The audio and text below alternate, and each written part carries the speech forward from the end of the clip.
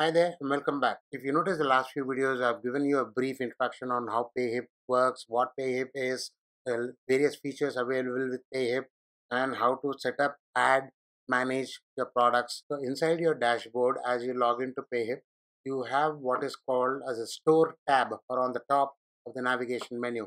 If you click on that store, in this video, we're going to talk about how to use your store builder, how to launch it, how to use it to edit the storefront and also individual pages each for your products so that they look on brand and they look exactly the way you want them to look like. And I'm a staunch believer in how your digital storefront should be designed and how on brand it should be so that you have a long term view on your business and not having to be restricted with any other third party platform's own branding on top of the hard work that you put in for your products or courses.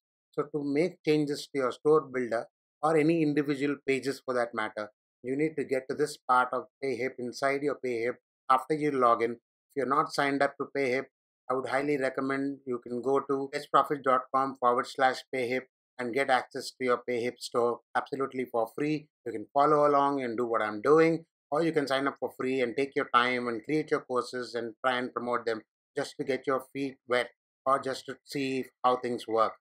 So, having said that, let's get right back into your store builder. Once you click on this particular tab called store on the top navigation menu, you have three options here, out of which you click on store and click on launch your store builder. And once you get here, you have all the tools that you need to make changes to every single page, every single element, and every single aspect, including the headers and the footers, how the Payhip digital front looks like. That means how your store looks like. So on the left side panel, you have everything you need to make changes. On the right is how exactly it will look like. You also have buttons where you can preview what changes you just made, or you can go right up there and publish if you think you're ready. Obviously, you will start with the header and you will want to make changes to how your header looks. Store logo is obviously your brand logo. If you like to add your new logo or if you would like to replace this particular existing logo, I might just want to go ahead and make a change. I might want to choose another image there and I might just say choose this image. Now you will see that my logo has been changed. So this is pretty intuitive per se, and you will be able to get the hang of it the moment you start using it. You can also specify a particular logo height. You can reduce that logo height a bit if you wanted, or you could choose to use different logos for mobile devices. In case you don't have a logo, you can also have a default title for your store, which is usually your brand name. I'm just going to leave it at Fetch Profits just in case for some reason my logo doesn't show up on a particular browser. Potential customers are looking at my digital storefront, and I'm going to even manage my navigation links that are shown on the top right here. I can choose to have or remove any of the navigation links that you might see. Now if you want to add a new link, all you need to do is just create a new link, give that link a name, and then I could choose to either select any of the preloaded Payhip driven pages here, or I could create my own link there, which then becomes a custom link. I can just share that and add that navigation link. For that moment, you also have header section and you can change the header layout if you wanted to.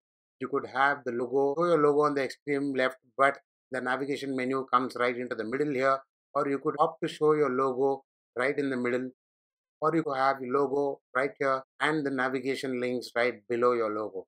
Also have several other controls that I could make on exactly how I wanted my page front to look like. I could have my header be full width or be boxed into a box model. I could choose vertical padding.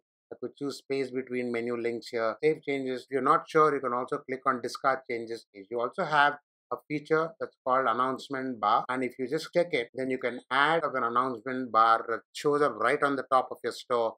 So this is great to make promotions or give away access to something free that you just launched, or a way to build your email list. So I could just say get 50% off on all courses, put in a link there that leads to that specific landing page where people can click on and get access to that particular offer that I just made. The landing page where I have this particular offer available, type in that link there and click on save changes. You will see that it shows up here. It will show up for people who kind of visit your page. So I'm going to get back to what is called as collections, and you can choose to order or rearrange your product based on collections. And you can choose the aspect ratio. You can choose to show or not show the price there, or you could choose to have the number of columns. You can even make it two, for example.